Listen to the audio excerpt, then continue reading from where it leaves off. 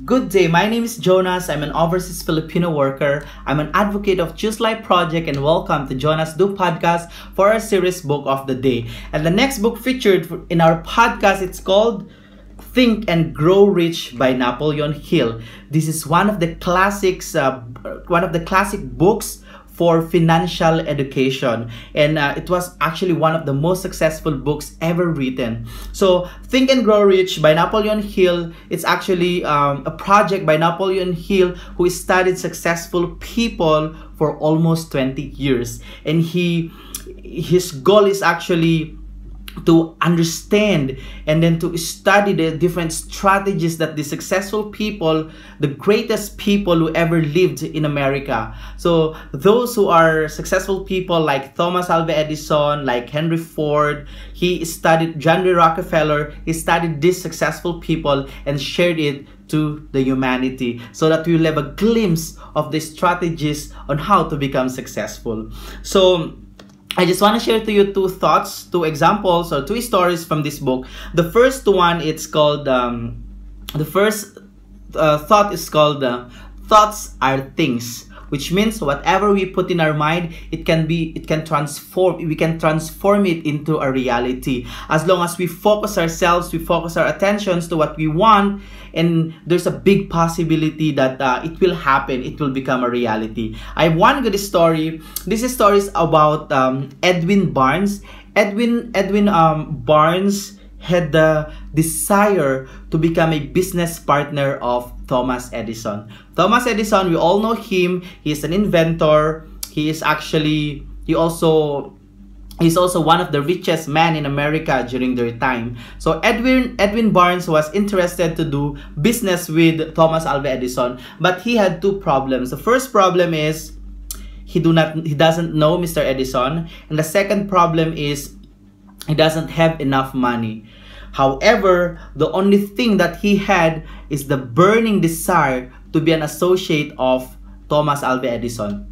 And then one time, he traveled to Orange City, New Jersey, and visited the office of Thomas Edison, and he applied.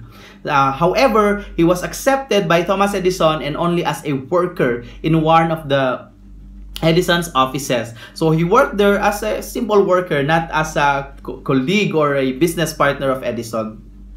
So, however, he still continued his desire. He nurtured everything, whatever desire that he has, specifically to be a business partner with Thomas Edison. And then one time, after a few years of working, one day, Thomas Edison invented the Edison dictating machine. And then when Edison introduced it to his engineers and to other workers, they declined. They said that the dictating machine cannot be sold.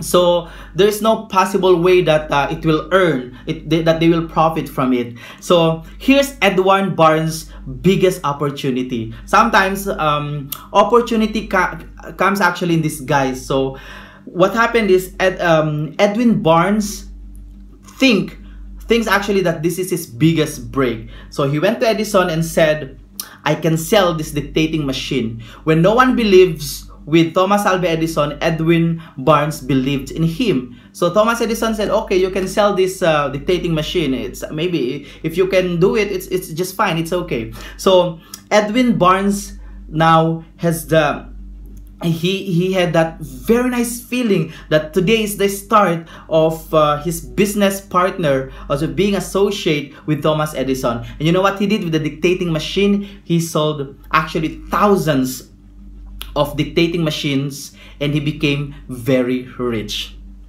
You know, sometimes we created so many options in our lives. We want so many things.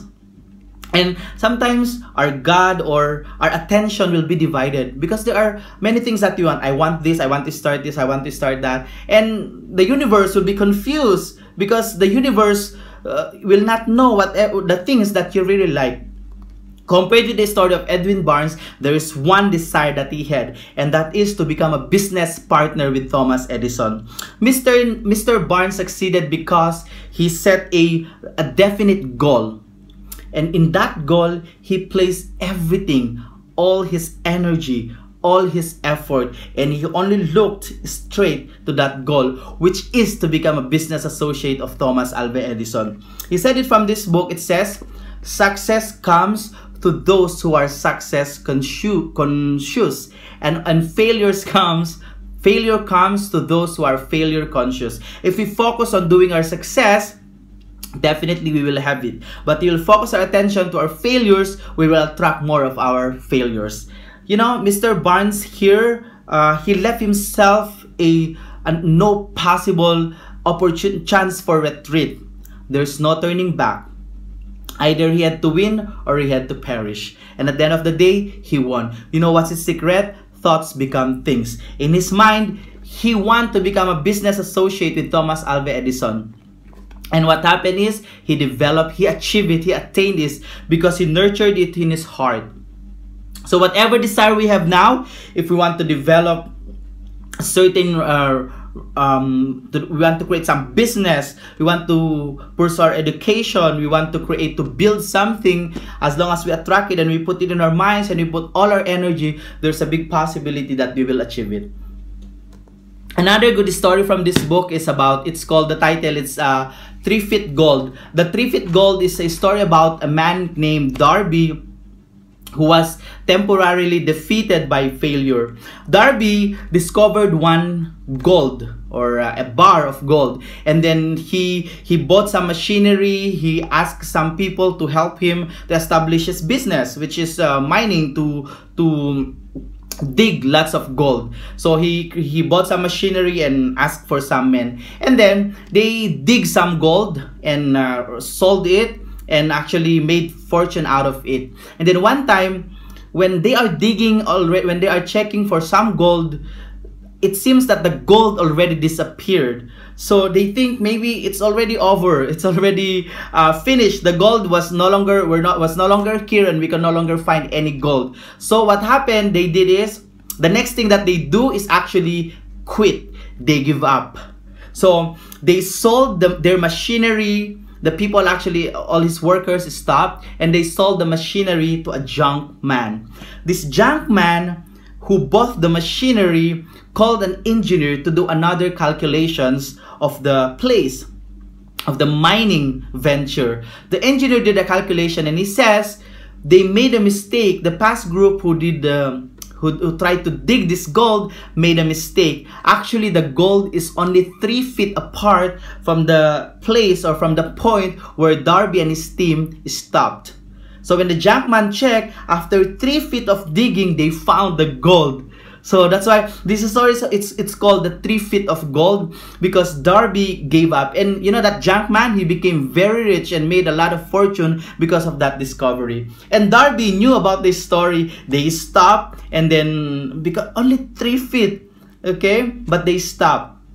So his greatest lessons here is about a temporary defeat should not allow us to stop if we have goals and ambitions. So Mr. Darby, actually, he became also very rich by selling an insurance. So he sold the millions of insurance in the United States of America. And one of the lessons, one of the factors why he sold so many insurance, or thousands or millions of insurance, is because of his experience about the 3 feet of gold. And he told himself, I will never allow defeat again to overtake me. So whenever a client says no, he will do everything just to push through, just to go on and to sell more. And he became a very successful man. So these two stories are actually embedded. There are hundreds of stories that you can find here in this book, and it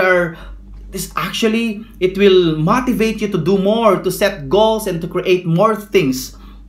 And one of the famous quotes in this book, it's called, whatever the mind can achieve, can conceive, and believe it can achieve. Whatever the mind can conceive and believe it can achieve. I hope and I pray that whatever dreams you have in your heart and in your mind, it will become a reality, as long as you focus your attention, you focus your energy into it. So thank you so much for all your support. I pray that you will all become successful, that you will achieve whatever dreams in your heart, that you will also think and grow rich. So I just don't want other people to achieve success, but it's better, it is it's amazing if we will all become successful and contribute to the humanity, to our world today. So just a realization, are you sending different signals in the universe, or are you sending one signal? Do you want many things? Are the dreams that you have are scattered?